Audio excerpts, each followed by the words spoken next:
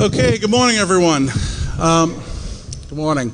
I'm John Curran. I'm the president and CEO of the American Registry for Internet Numbers, what you know as ARIN. You probably interface with us mostly through things like Whois, looking up IP numbers and where they are. I'm going to give a presentation about the depletion of the IPv4 address space and the rollout of IPv6. This is something that I give this talk to a lot of different audiences because it's very timely now. I would say 30% of the content, 40% of the content goes right over the heads of the audience. So I'm actually very happy to be presenting here because I should be able to get some good questions and some good discussion going. We're going to go 50 minutes. When we get near the end, if it turns out we still have more, we'll go across the way to 114 and do a Q&A session over there. So let me get right in. Internet protocol, you guys know this. What we call IP is IP version 4. Was developed with the original internet in the spring of '78. The ARPANET was actually, ARPANET and Milnet were the first two networks that used them. They were built by a company called Bolt, Beranek, and Newman, BBN. I served as the CTO of BBN from 90 to 1998. And it was a company that was involved in doing some of the original protocols. IPv4 took off in a very fast pace. People don't understand. People think about the internet today being a wild success. The internet was a wild success in 1992. We already were experiencing 400 and 500% growth rates for the first few years of the internet. And the internet IPv4 address space is 32 bits, which is just over 4 billion addresses. This is a major problem. In 1992, the IETF, the Internet Engineering Task Force, did some work. They did it under a working group called the ALE working group, ALE, Address Limitation Extensions working group. And in that working group, we did forecasts of when the IP address space, IP version 4, would run out. And we came up with somewhere between 2010 and 2017 as the consensus estimate.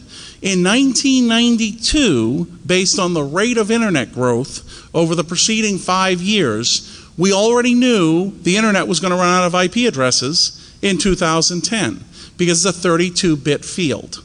So this was something pretty amazing. We knew all the way back then that we had a ticking time bomb in IP version 4 and we were going to run out of addresses. Okay? Having said that, it's not an easy problem to solve. The internet was commercializing in 1992 and 1993. The NSFNet, National Science Foundation network, had been replaced with 5 of the initial 5 commercial networks. Those were Sprint, MCI, UUNet, PSI, and BBN. When I started working with the internet, we had a host file, host.txt, still in place, so there was an enumeration of every computer and its IP address. We had just really begun to deploy DNS. Yeah, I'm old, that's right. The fact of the matter is that we were already running into scaling problems. That's what DNS was about. We couldn't keep a central host.txt file updated. In 1993, we did some changes to how we did IP address assignment, okay? And what we did is, the first one we did is we adopted variable blocks. Prior to 1993, if you got an address block, you either got what we call now /8/16 or /24. Back then it was a Class A, Class B, or Class C. Basically, too big, and too small were really the 3 block sizes. A lot of people needed 500 addresses for their business, and we couldn't give it to them. So we ended up giving them instead 65,000 because it seemed like a good number to give them. So we knew that was a mistake, and we rolled out classless interdomain routing, CIDR, C-I-D-R. And we introduced the notation that you all love called slash notation, where a network block has its significant bits designated by a slash and the number of bits. And so that allowed us, instead of giving someone a 24, we could give someone a 23 or a 22, which had, 2 Class Cs or 4 Class Cs, and give them the right size block. Even with that change, we realized we were still going to be running out. CIDR made us do a better job of address management, but didn't solve the problem. What did we do? We formed a working group, task force actually, called the IP Next Generation Task Force, IPNG.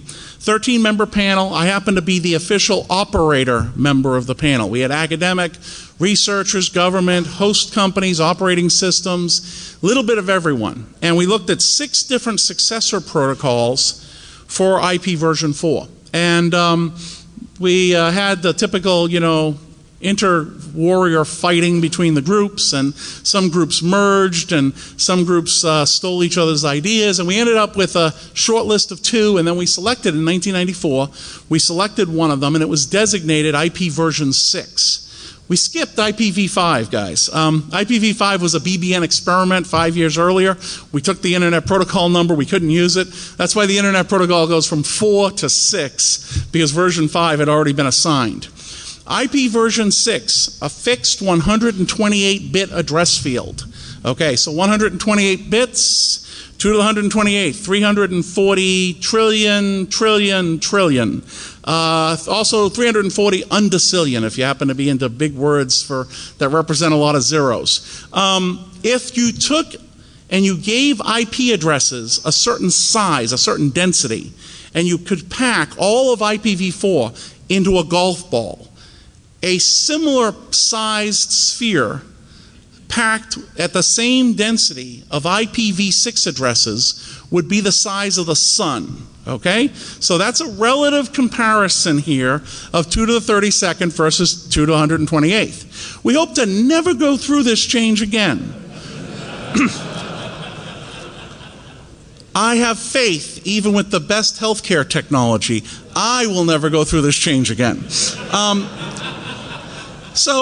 Fact of the matter is that we adopted IPv6, and it's similar to v4. All the protocols you know. So HTTP, HTTPS, SSL, it all runs. Everything SMTP, everything runs because it's an IP change. TCP and UDP above that still sit there, still do the same old thing. We just have bigger addresses to deal with. So we adopted this new protocol in 1994 called IP version 6. I will tell you that I'm the guy on record as saying we made a mistake when we chose IPv6, because IPv6 materially has no new features. It is literally very similar to IPv4. We did some cute things. We built-in security, which ended up becoming IPsec for IPv4. And we built in auto configuration, which, by the way, didn't exist in '94. You all call it DHCP today. Okay? So everything we tried to put in 6 to make it unique and valuable, people necessarily said, if it's that unique and valuable, let's put it in IP version 4. So we have no carrots to cause people to roll to IPv6. There are some differences. Some people can claim there's minor improvements, but materially, it's very, very similar. Having no carrots makes transitioning v6 very difficult. Your only reason to ever move there is because v4 won't work. And the only reason v4 won't work is it's running out of addresses. This means that the demand curve goes from 0 to 100% for everyone at the same time. Not a good deployment strategy. And I went on record saying this, and now I'm up here being the one championing it, so you sort of see the irony of that situation. Okay, so summary, 1981 for IPv4, 1999 is when the IPv6 standards were finalized. We actually did do this and get IPv6 through IETF processes, draft, proposed, final standard. Look at it, 11 years ago we got this done. Why? Because we knew we needed to have IPv6 deployed in every host operating system we cared about in order to make a transition even viable. That meant getting this protocol ready and out to host operating system vendors and router vendors probably 5 years before any customer ever asked about it. 128 bits address format. We all know dotted decimal notation. It's what a v4 address is. Okay, so you've got 128 bits. If you try to use dotted decimal notation, well, you'll be here all day. We ended up going with a hexadecimal notation, 4-character groupings, A through F, and you've got 8 4-character groupings. So your IPv6 address, 2001:0DB8:023:, it's long. Get used to it. We're going to have long addresses. This actually, colon's pretty good, and the format's pretty good. Turns out we have one little challenge for those people who are BNF parser guys like I am. It turns out to be challenging to write this in a way that also handles port numbers on the end with a colon. And so people The ITF went one way and the W3C went another, and there are ways of doing it. Your local libc, there's some libraries that will help you. The DNS resolution libraries actually do a pretty good job of this. Okay, so examples of prefix notation work the same. Okay, so we've got V6, it's out there, it's 1999, we want everyone to deploy it, but no one has any reason to deploy it. Okay, now fast forward to today. We have allocated 80.8%, 80.08% as of June 2nd of this year of the IPv4 address space. Allocated means the IANA, the Internet Assigned Numbers Authority, which is a logical function that holds the free pool, has delegated address blocks to the 5 regional registries. ARIN is one of those 5, APNIC in Asia Pacific, RIPE NCC in Europe, LACNIC, which was originally part of ARIN, we spun that out for Latin America so they could have someone, a group that was more local, had language and cultural issues that would be more responsive. AFRINIC was originally part of ARIN. We spun that out as well. So there's 5 regional registries. The 5 RIRs all draw from the same pool. So it's one bucket, and we all have 5 straws. You've seen this. If you've ever had a Mai Tai bowl at a Chinese restaurant, you know, whoever draws fastest gets more. It's that simple. And so we actually have been drawing down at similar rates among the regions, fairly comparable. I have a slide that shows that. But it's very consistent. We have been going through this these addresses at about, well, I hate to say it, but about 5 to 6% per year. Well, if we've allocated 80% and unallocated is unallocatable, is really what that should say, 13.67%. Those are addresses we can't allocate to ISPs and hosting companies, can't allocate to end users, cannot use for general internet connectivity. Why? Well, that's network 10, you know. RFC 1918 addresses live in this space. For those people who know multicast and anycast addresses, they live in this space. This is the address space we can never get back. It's permanently allocated to other purposes.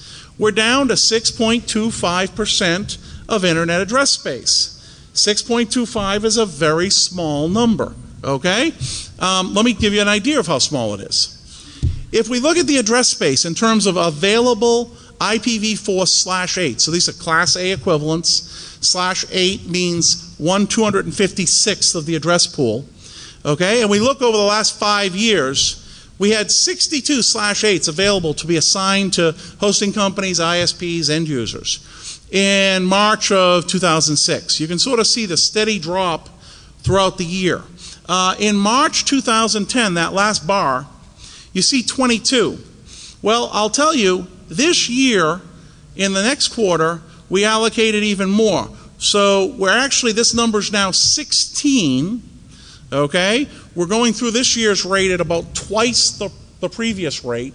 You can see this trend line, folks. If you follow this trend line out, I will tell you, it's 340 days from now that this hits 0, okay?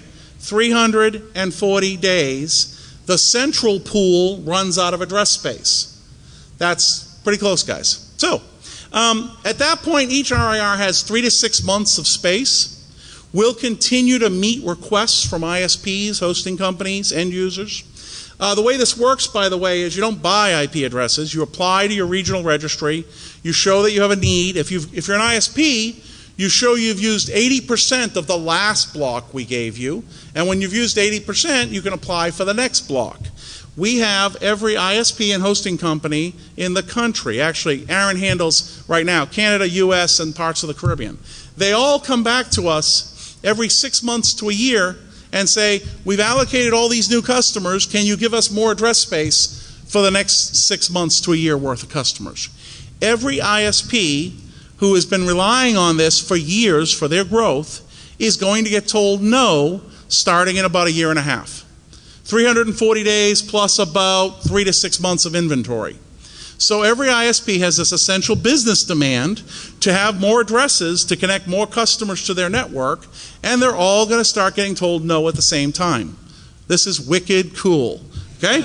So, IPv4 demand, if you're curious how it's been allocated among the regions, This gives you RIPE NCC, LACNIC, Latin America, AFRINIC, APNIC for Asia Pacific, AFRINIC. And it has been fairly evenly divided. We actually have an agreement among the RIRs, the regional